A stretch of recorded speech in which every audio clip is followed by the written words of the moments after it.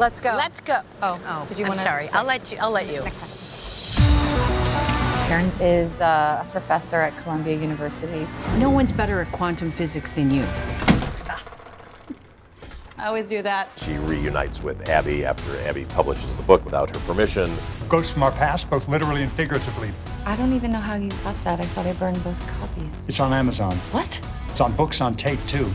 Only I know how to read. So she has to go and tell Abby to take it down. I'm up for tenure right now. And if my colleagues Google my name, that is the first thing that comes up, along with a ghost emoji now. Thank you very much. She ends up going on a call and seeing a ghost. Hello.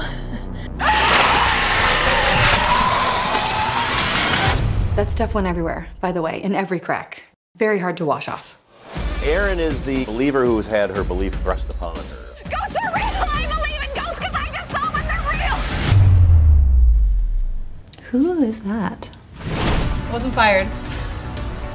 I'll be back in 10 minutes. So she goes through a bit of a crisis. They should put you back in therapy, you freak. Oh my God, I totally punched him in the face. Erin wants to be successful in the real world. She wants to be respected. They're calling us frauds. We don't want a panic. We don't want mass hysteria. Get out of the city! Get out of the city!